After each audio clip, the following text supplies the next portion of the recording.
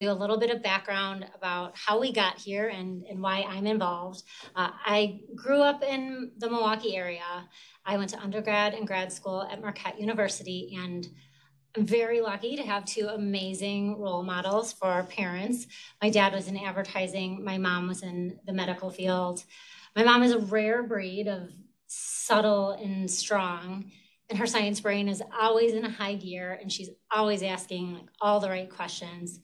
My dad's a businessman. He's so smart, and also luckily smart enough to know like when to stand beside my mom as her partner, when to push her, and when to just quietly step back and let her shine. So I think this has definitely shaped who I am today. They taught me the importance of working hard to reach your goals, and knowledge is power. I realize not everybody has this mix of influence growing up. We all have very unique experiences, and we don't know what we don't know. So that's a big part of why we're here today. How can we take action if we aren't informed, and how can we be informed if nobody talks about it? So when asked who is the audience for this call, my immediate response was any woman who has ever thought about retirement, and anyone who knows a woman who has ever thought about retirement. Knowledge is power. And if anyone had asked me when I finished undergrad what I wanted to do with my life, I would have said educate women. One of my majors was anthropology. Dr. Sullivan had me very concerned about overpopulation. And essentially, as the education of women goes up in society, we see a correlation with declining birth rates. So what a great way to combat overpopulation. This is a real win-win. Fast forward about 2 decades. I've been with Baird now almost 10 years. I haven't saved the world. However, my she-wolf mindset is still strong, but with the experience I've gained at Baird, the way I manage my finances has changed. And I'm happy to say that I am helping educate women. Historically, the financial services industry didn't exactly factor women into its planning. And historically, there wasn't much planning until recently. The industry was really very focused on the markets and portfolio performance. And while that is a very important component of any financial plan, it by no means is the only influencing factor as to whether or not we achieve our financial goals.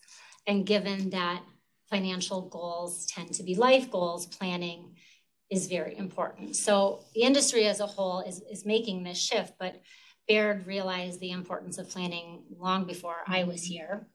And we recognize investors typically have similar financial priorities and goals, regardless of gender. But we also know that for various reasons, women are faced with unique challenges. And we discuss a lot of these situations on Baird Wealth, but we took a really deep dive into the good, bad, and ugly within our women's retirement guide. And I've had the pleasure of working very closely with Heather to bring this guide to life. To say that she is a subject matter expert would be an understatement. And she also shares my passion for educating women, our mothers, our daughters, wives, sisters, aunts, friends, girlfriends. So that is why we are here, to learn a little bit more about how to educate ourselves and the ones we love. And with that, I will hand it over. Awesome. Thank you, Amanda. And thank you to everyone for joining us this afternoon. I'm happy to be a part of this conversation that we're having here collectively. And part of my goal in us having this conversation is that you feel empowered in being on a path to financial success in your own retirement, whatever that may look like for you going forward. And as a leader here at Baird in planning, we want planning to be the anchor of our relationship with our clients. It is your goals and your dreams and your aspirations that we strive to help you achieve through financial advice. So as a part of our conversation here today, wanted to take the opportunity to think through the high level building blocks or what will be the fundamentals to your financial success in retirement. And so we're going to spend some time thinking through what are the questions you need to ask yourself? What are the things you need to be thinking through? And what are practical measures that you can take in achieving your own financial success? So we're going to think through some big questions like, am I on track for retirement? What are my goals? What do I want to be doing? Where will I be? But as a part of this conversation, we recognize, as Amanda alluded to, that there are unique circumstances that women face as a part of their retirement. And so we'd like to explore these together as a part of our conversation. And one element that comes to mind right off the bat is that women have a longer life expectancy. We live longer. And so this is something we need to take into consideration as we think about our planning. But before we start to delve into the details of retirement, I wanted to take a moment to share a chapter from my own story in my own life and how that helped to shape my thinking, as a woman, as a mother, and in my own financial success, and then how it's applicable today as a planner. And when I was 10 years old, my parents had divorced, and every other weekend I would spend the weekend, at alternating between my parents' homes. And on this one particular weekend, I was at my dad's house, and I'll never forget, it was a Saturday evening, and I actually had a friend spend the night, and we were sitting on the living room floor. We were playing the game of life. And if you recall the game of life, it had the wheel that you spun, and then it had the little cars with the little pink and blue people that you drove around as you played the game of life. And as we were playing the game of life, I could hear there were sirens going off in the background. And as we sat there for a moment, they kept getting louder and louder. And I realized there was something that was going on of significance. So I stood up from the game, and I walked to the front window, and I pulled back the curtains. And as I pulled back the curtains, I counted. There was 1, 2, 3. There was 4 fire engines that drove right by in front of me. And I remember just taking pause at that moment and thinking, wow, there's something really significant happening. There must be a pretty significant event transpiring. And I didn't think anything more about it. And as they passed and the sirens dissipated, I went and sat back down and went back to playing the game of life. Didn't think anything more about it. Well, the next day, it was a cold November dark afternoon, and my dad had to take me back to my mother's house. And ironically, my mother lived on the same street, just a couple miles right down the road. And I remember getting in the car and driving into the driveway and hearing the gravel drive underneath the tires as we pulled in, and it was really dark. And as we started to pull in, I could see this little yellow line appear in front of me. And I remember squinting, trying to make it out, and couldn't make sense of it. And as we pulled in, we came to a stop. And I looked around, and there were several cars that were parked in the driveway. And I didn't understand what was happening. And as we got out of the car, I remember I grabbed my overnight weekend bag and I put it over my shoulder.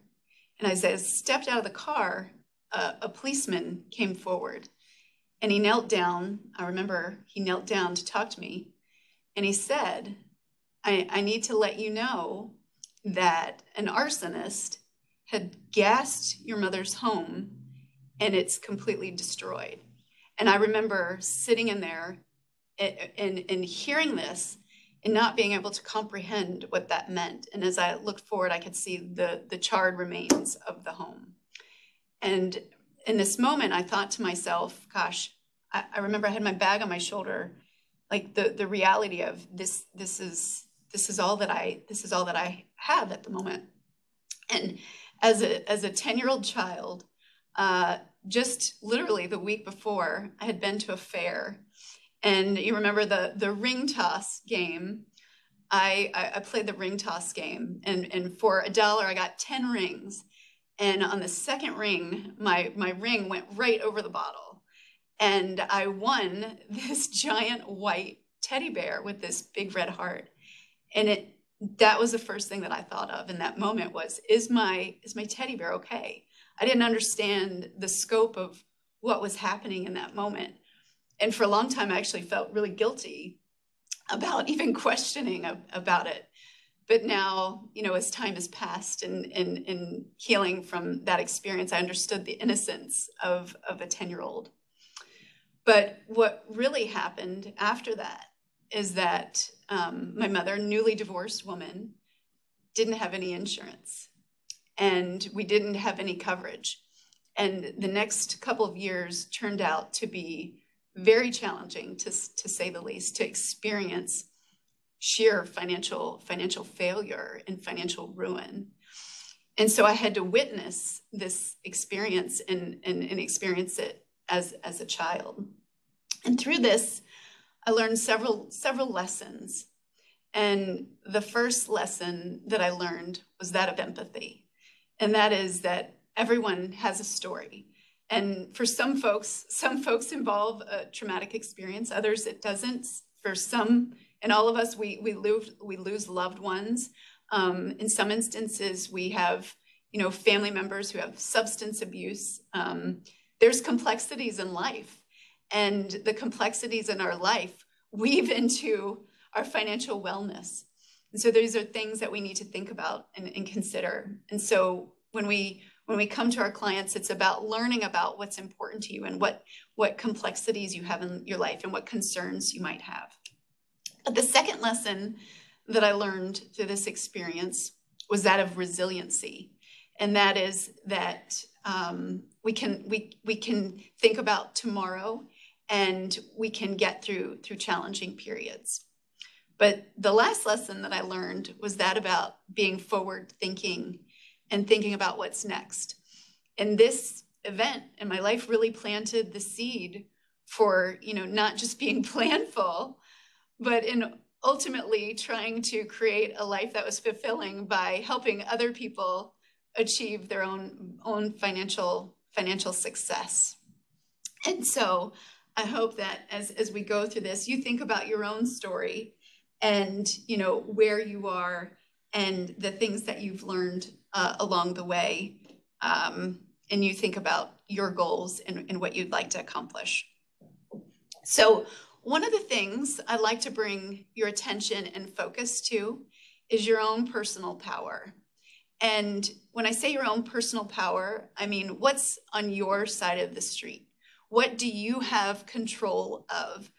And so we're going to explore that in the context of planning and what that means and how you can put some emphasis on this. What are the things that are within your control that can ultimately help you to become financially successful? So some of the big important questions that we're going to think through and that we hear from our clients routinely are, will I have enough to retire? You know, so we have clients that come to us and say, you know, am I on track? Am I doing the right things? And so the first thing that we want to explore is, what is the North Star of your retirement? What is your vision? What do you want to be? Where do you want to live? What will you be doing in retirement? We want you to dream big. And ironically, in this photo, this is probably one of my favorite places to spend my time. It's a place called Lake Cumberland in South Central Kentucky. And ironically, I grew up spending the summers on the lake with my dad. And it just brings sheer joy and happiness when I'm there, to be, you know, near the water, to be near the woods, to hear the birds, and it's a peaceful place. And I see, you know, part of my own personal retirement is spending as much time as I can. And so when we think about, you know, the am I on track question, we really need to have an understanding of what your vision is and where you want to be. And you know, we have clients who haven't thought about this, and that's okay. It's okay to start now thinking through that. And so part of the conversation with our clients is learning about what your perspective is, how you see retirement. And so we have some clients that we work with that there's a magic date, and they literally have an app on their phone that they're counting down the days to retirement, and they know exactly what they're going to be doing on day one. And then we have some clients who say, you know what, I love what I do. I love working, and I'm never going to quit. And there are some complexities with that, but we can think through what those planning opportunities might be. And then we have clients that say, you know what, I want flexibility. I want to be able to consult and do some things part-time, but be able to, you know, make my own schedule. And so we want to think through, you know, what does that look like for you? Because ultimately we're going to have to back into it to figure out where we're ultimately trying to get to. So as we start to flush out a little bit more this concept of, you know, your North Star and your vision, the main driver is going to be what we refer to as your retirement spending goal. And so your retirement spending goal is what it's going to take to achieve the lifestyle that you would like to have in retirement. And so there's a few building blocks that are a part of your retirement spending goal. So the first piece is just simply your essentials. So it's your fundamentals, your utility bill, you know, your insurance. Those things are going to be pretty consistent, but it's the foundation of your retirement spending goal. And then the second element is your lifestyle. So if you like to spend time on the lake, or you want to travel, or you like to golf, what are the things that are, you know, how are you going to spend your time? How does that translate? So is it taking, you know, an annual family vacation, or, you know, a more significant vacation every 3 years? What do those things look like for you? And then the third piece that we want to think about are the unforeseen. And so recently in my household, we experienced a leak from an ice maker, and did some pretty significant damage to our hardwood floors. We literally had to move out of our house for 3 weeks while we had all of the floors redone, and it caused a little bit of disruption in our household, and it wasn't something we had planned for. So we want to make sure that we have a cushion that is built into your overall budget that gives you the bandwidth when the unforeseen happens. And sometimes it's not just an unforeseen issue, but it might be an opportunity that comes up and presents itself as well. And then the last piece around your retirement spending goal, and to some clients it's important, and to others it isn't. There is no right or wrong answer. It's just what your answer is around legacy planning. And so we have some clients that like to make gifts to their children or grandchildren on an annual basis, or they make gifts to a charity, or, you know, to a cause or something that's important to them. Is that something that is important to you that needs to be built into your overall retirement spending goal? But ultimately, this becomes what the North Star is for your retirement. And from a planning perspective, it's what we have to back into to figure out, are we on track? Do we have a shortfall? What do we need to do to close the gap?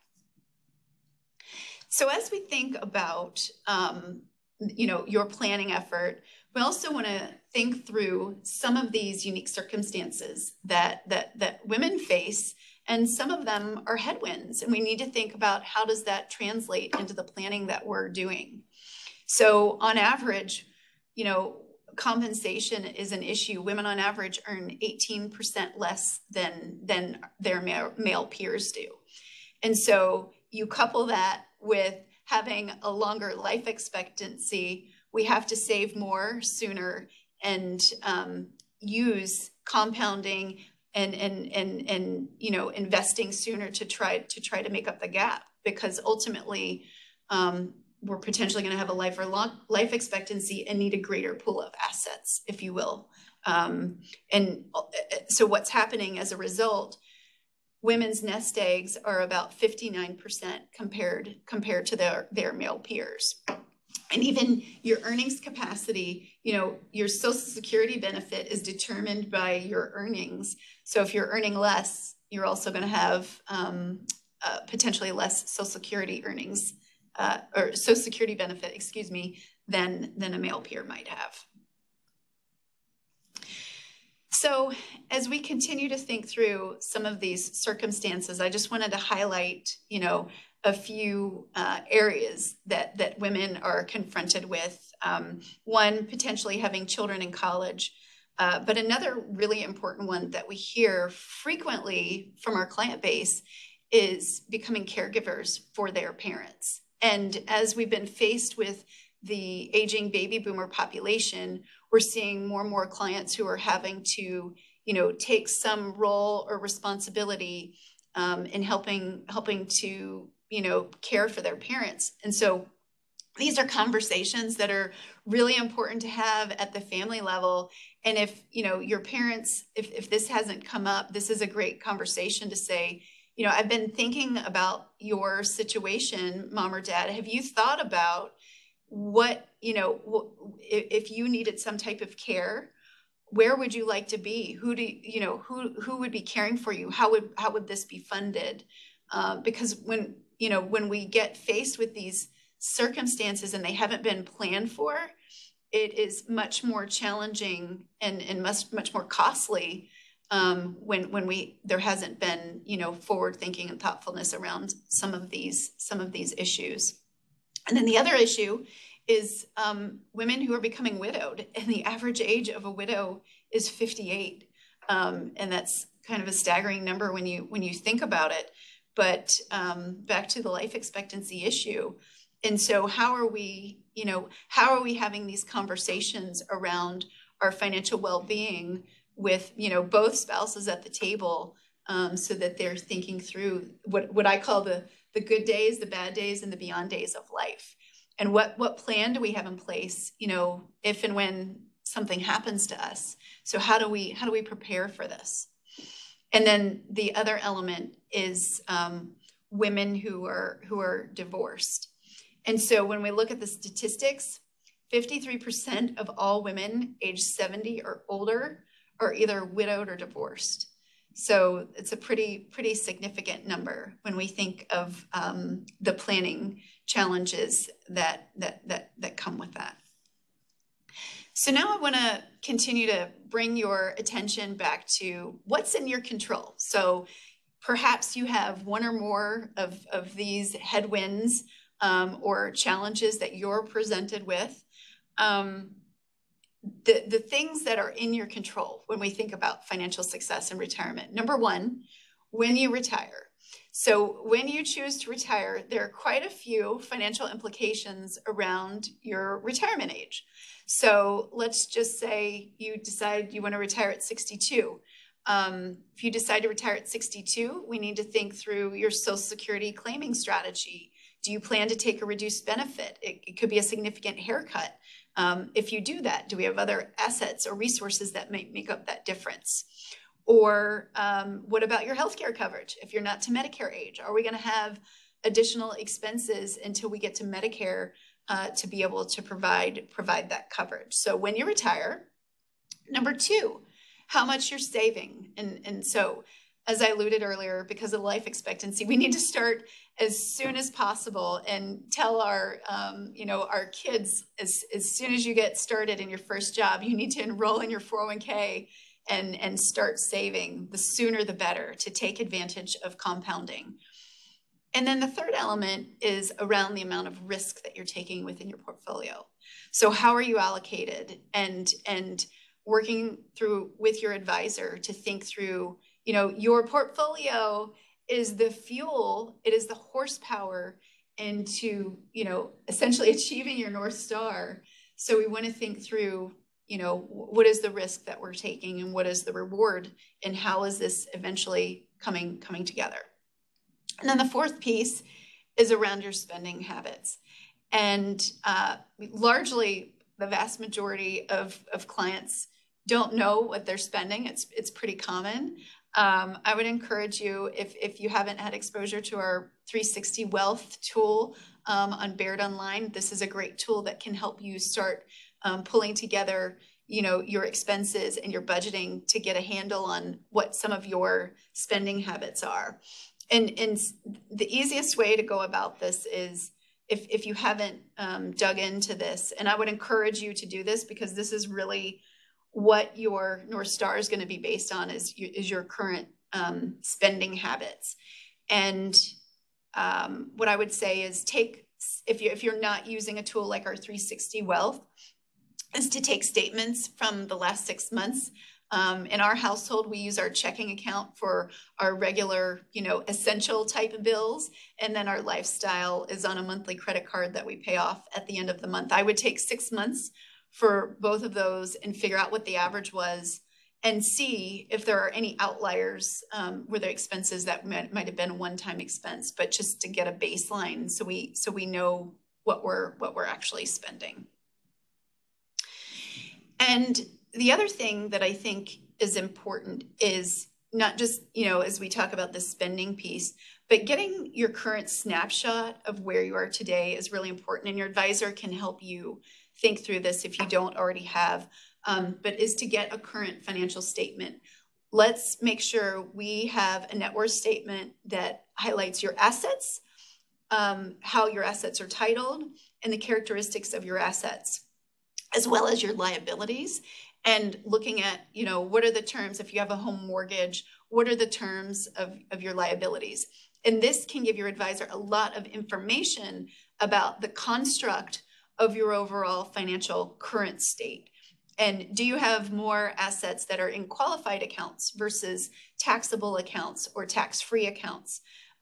Because we refer to it as asset location, the different buckets that you have. A more diversified asset base can be beneficial when we're trying to plan and determine, where do we need to potentially draw income from. And so, part of the conversation as we continue to put these puzzle pieces together and address your overall retirement planning is am I saving too little? So one of the things that I wanted to provide you with a framework is one of the things we think about in retirement is what we call retirement income maximization. And so the retirement income maximization puzzle is really driven by your retirement spending goal. So let's just say, for example, you say my retirement spending goal is to spend $75,000 a year. And that's what we're aiming for. We've done our homework. We kind of know what we've been spending. We're accounting for the lifestyle issues and things that we'd like to plan for. Then what we do is say, first, let's look at your guaranteed sources of income. So guaranteed sources of income, maybe you have a pension, maybe your spouse has a pension. Is there, we'll want to know, is there a survivor benefit on that? Sometimes we have clients who are looking through their election options when it comes to their pension, and your advisor can help you evaluate pension options. And then the second piece is Social Security.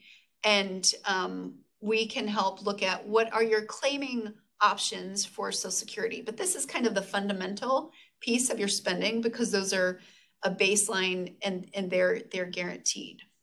And then the second bucket that we address is within business income and real estate income. So perhaps you own a rental property and you're receiving rental income. Perhaps you have a business entity that you have ownership in and you're receiving distributions. We'll want to look at what the projected cash flows are for these entities going forward. And then the last bucket of this puzzle of retirement income maximization has to do with your portfolio assets. So dividend, interest income, are you taking required minimum distributions? How are we generating income from your retirement? And this is a whole exercise that your advisor can help you go through, looking at these components of your retirement income and what is the most efficient way for you to extract this income. So part of the exercise is, are we on track to have enough to meet those goals? And then what's the most efficient way to be able to extract this income, if you will. And then back to this question of what if there are surprises that I'm not ready for? So one of the things that we think through, whether you're in your income producing years or your retirement years, is around your liquidity. And so during your income producing years, you should have at a minimum 6 months to a year of your fixed expenses on hand, again, either for emergency or opportunity. And as we all witnessed going through the COVID experience, a lot of folks experience a lot of sudden change. Making sure that you had enough cash on hand was incredibly important. And then during your retirement years, it's suggested to have roughly 2 years of fixed expenses, less any guaranteed sources of income. So if we go back to our, $75,000 retirement spending goal, we would say $75,000 a year times 2, that would be $150,000. And let's just say you're earning $25,000 a year in Social Security and pension income, that would be $150,000 minus 50, which would put you roughly at $100,000 for emergency or opportunity. But obviously it's a little bit higher versus your income producing years, as you're now reliant on your nest egg to meet your overall needs. So another element that we think through are what we just refer to as a little bit of cash flow planning, and looking at mapping out what that standard retirement spending goal is going to be. And if we use the example of retiring at 62, perhaps we've got health insurance that we have as an additional expense for several years. We'll want to look at any short-term or longer-term expenses along the way.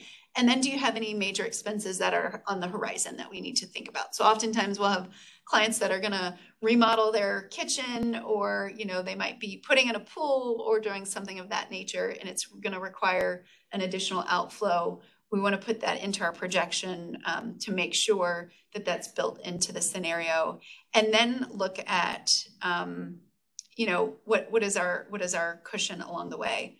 And then we already mentioned the potential healthcare expense.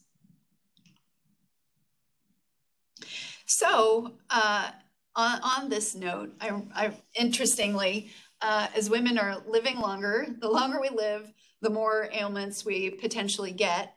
And as a result, we have higher lifetime expenses associated with healthcare. So this is something that needs to be factored into our planning.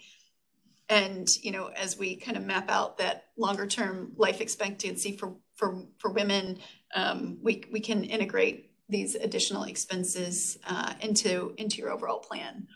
But definitely something we need to think about and consider.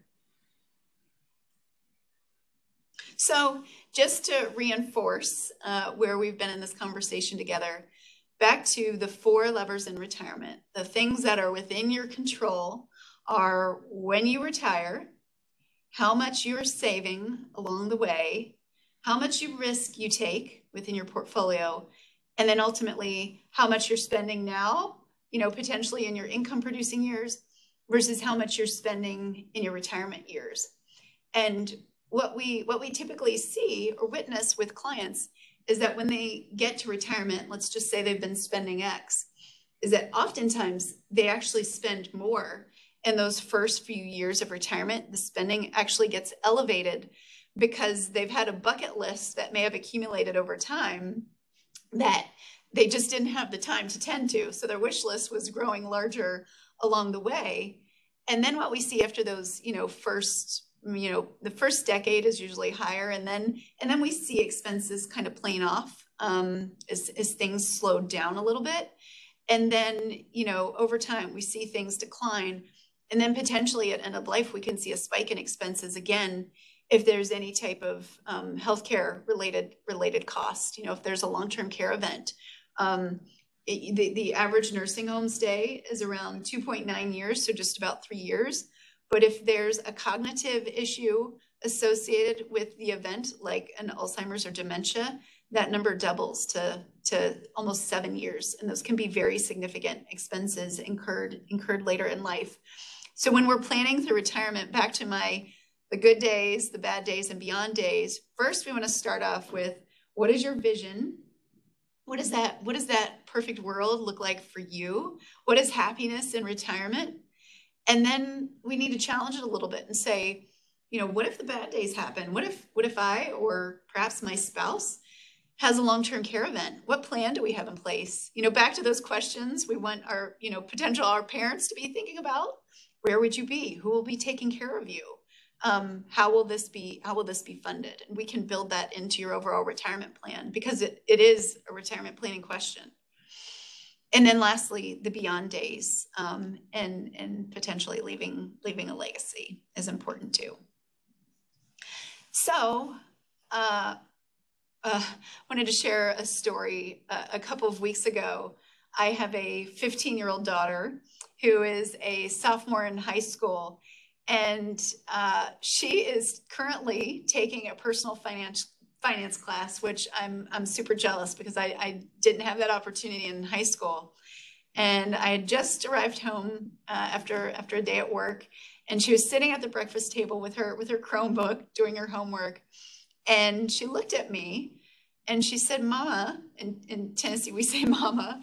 She said, "Mama," she said, "do you know what a stock is?" And I said, "Yes, Hadley, I know what a stock is." And she said, "Well, do you own any?" And I said, "Yeah, I actually do own.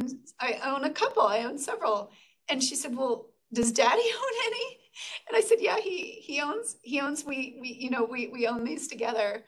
And she said, "Well, I'm just learning about these, and I think I would like to learn more." And I can't tell you how happy this made me to hear my daughter, asked to get educated on investing. And I thought, gosh, what a window of opportunity to plant a seed for her to see that she is deserving of financial success, and to take that and to have her see that and understand that now. So what my ask of you is as we conclude this conversation together, is think about the mothers, the daughters, the sisters, the women that are in your circle, and ask them, what does financial success look like for them? How do they see their future? If they could daydream, what would the perfect retirement look like? See what they say, and start opening up this dialogue if it hasn't happened already, that they can start thinking about it. So we hope you can take this conversation and start passing it along to folks that are important in your family circle. So as we come to a conclusion here, I wanted to share, I've had the opportunity for the last 20 years plus to be working alongside our financial advisors. And I can tell you, witnessing just the power of the relationships and connectedness that they have with their clients, and how important this overall planning piece is. If you haven't engaged already, it's a real opportunity for you, and to connect with your advisor in this fashion, because hopefully it will, if you're not already on track, put you on track to become financially successful for whatever your vision is for retirement. And we can help you think strategically about the decisions that you have to make. And I had one of our teams one time did this exercise that we looked at the questions that clients have to solve at retirement, and we came up with like 17 or 18 questions. It was a lot. There's a lot to think through. The decisions of, when should I take my Social Security? What about my Medicare? Where am I going to live? How much am I going to spend? How much do I need in my emergency reserve? There's really a lot to think through, and your advisor can really be an important partner into helping you think through that. So with that being said, your advisor can serve as an objective sounding board, and help provide the guidance that you need to help with your retirement. So I hope you come away, and if you haven't already, you start to think about your own planning and what those questions are for you, and potentially daydreaming about what your vision is for retirement. And I'm going to turn it over to Justine. Thank you. Great. Thank you so much, Amanda and Heather. I work with you guys almost every day, and I've just learned so much about you, so really do appreciate it. I will just remind everyone in the audience, if you guys want to ask a question, we will host a bit of a Q&A right now. So you can type a question in that Q&A chat on the bottom right-hand side of your screen. Again, just be sure to address any questions that you have to all panelists. And with that, Heather and Amanda, are you guys seeing any questions come through? I haven't seen anything yet. There's a question around, will the deck be available? Yes, so the deck and the recording will both be available through your Baird contact or Baird financial advisor. It will take a few days. We just have to get it compliance approved. So we say about a week following the call, we'll have that all available for you.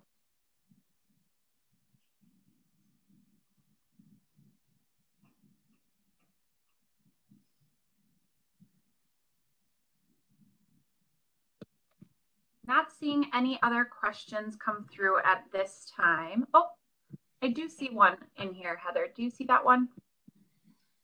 Let's see. I'm actually seeing a couple come in. So let's see. So I see a question just around long-term care solutions, and so this is a good conversation. What I would say is you need to start, when we think about solutioning for long-term care, the first objective is to have your fundamental retirement plan in place first. So back to the good days, we need to get a handle on what that looks like. And then what we need to do is potentially stress test it with a long-term care scenario, the what if. What if I have a long-term care event in retirement? And then we need to gauge, one, is there a shortfall? So there's the question of, what type of care would I desire? What type of care am I able to fund? And there are multiple ways that you can solve for that. And every situation is unique and different. Some folks use traditional long-term care type solutions to fund. There are other more sort of asset-based tools that have, some more like life insurance benefits associated with those. Those have become more popular over the last several years. But I would encourage you to meet with your advisor to first look at your overall situation. It's really hard to solve for a long-term care solution if we don't have the foundational plan in place first. Because if we have the foundational plan in place first, it allows us to really solve for what the gap is. And if we don't know what the gap is, it's a little bit more complicated. The other, then there's self-insuring if that's a possibility. But it's a broad conversation, and regardless, that conversation should be had, whether it's funded, through a life insurance type, a long-term care type policy, or if it's individually funded. We should have the conversation no matter what. I see another question in here just around just Social Security analysis and when to claim. There are a lot of factors to take into consideration when we think about claiming your Social Security benefit. One, we look at what all of your sources of income are. We look at earned income. We look at if there's a spouse, if they have a benefit, how the benefits parlay together. But it's really important to have that conversation and that broader planning conversation back to the retirement income maximization, because it is the fundamental, of our spending goal, and we want to try to be as efficient as we can with that particular space. And then I also see the question in here just around the role that taxes. How does this come into play? Obviously, this is an important piece of the puzzle, and one of the things, back to this conversation we were having around asset location and how much money I have in a tax deferred account like an IRA or a 401k versus a tax-free type of account like a Roth, or just a regular taxable account. And through this planning process, what we do is we look at all three of these buckets and see from a tax standpoint what's happening. And so as you're likely aware, at 72, you've got to start taking required minimum distributions out of your retirement accounts. And when that happens, it's taxed as ordinary income. And so I like to use the analogy that qualified assets can potentially be like an apple. And that is when we get to that required distribution age, we have to take a bite out of the apple and we have to pay ordinary income tax on it.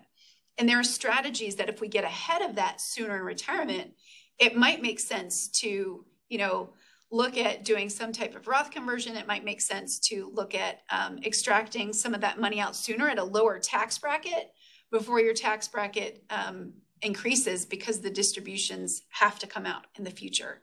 So we certainly think through that overall tax piece and what's happening there along the way. And let's see here. Heather, there's a question I just pulled up. What is the full retirement age for Social Security? And is it slated to change anytime soon? So it depends. It depends on your birth date. So you can actually go to ssa.gov and you can put in your birth year and it will show you your full retirement age. Right now, the highest age is at 67.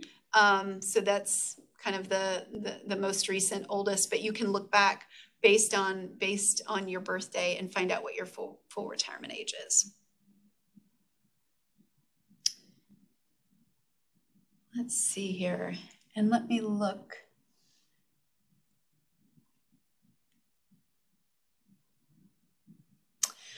And one of the questions just around, in general, your advisor can create a financial plan for you that can outline what your goals are. And then they can actually solve for this within our planning tools to show you, where you are you on track for success in retirement? And that's certainly something you can inquire and ask your advisor about. And then let's see here.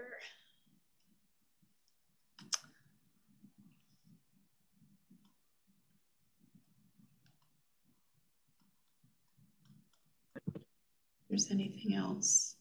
I don't know if I'm seeing any more come in, Heather. Okay.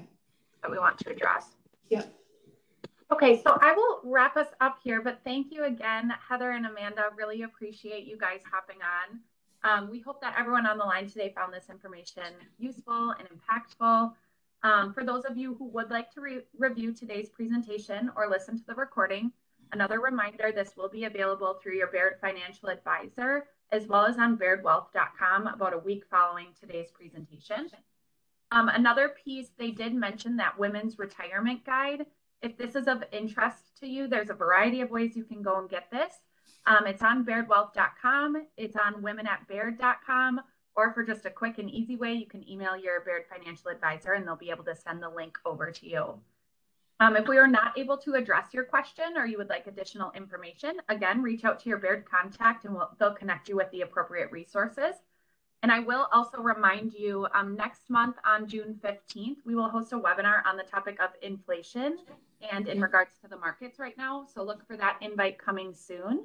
But with that, thank you again, everyone. Amanda, Heather, thank you guys so much. Have a great afternoon. Thank you, Justine. Thank you, everyone.